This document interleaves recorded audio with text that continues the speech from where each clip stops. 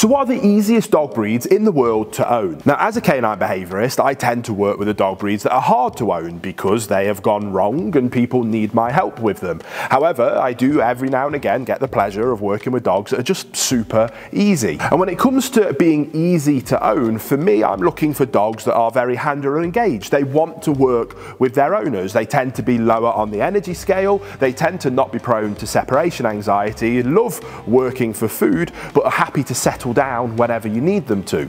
So if I was choosing a dog breed based purely on one that is easy to own, I'm going to be looking at showline, Labradors or Golden Retrievers on that middle end spectrum. However, if you want super lazy, maybe on the smaller end, then an English Bulldog can make a great fit. But if I had to choose just one on that smaller spectrum, it's going to be the Cavalier King Charles Spaniel. And if I wanted an easy dog breed to own on the giant side of the spectrum, it's always going to have to be the Newfoundland.